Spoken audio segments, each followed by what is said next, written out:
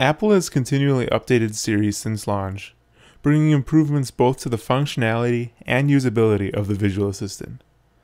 iOS 7 brings the biggest changes yet.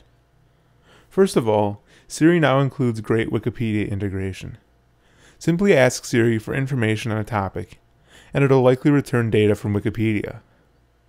Also, Bing now powers Siri's search results, so when you're given web results for a particular command, the data is no longer coming from Google.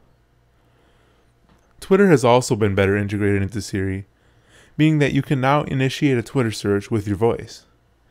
In addition to better searching capabilities, you can now also return calls, check voicemail, and control iTunes Radio right with your voice. Simply tell Siri something like, "Play the Beatles radio," and it'll work. Finally, Siri in iOS 7 has some new voice options.